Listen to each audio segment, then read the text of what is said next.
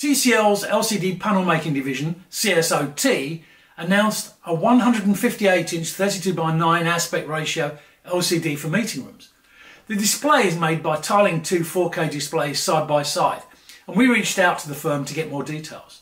It seems there's a special area in the centre of the screens where mini LEDs are used to cover the bezel areas of the LCD.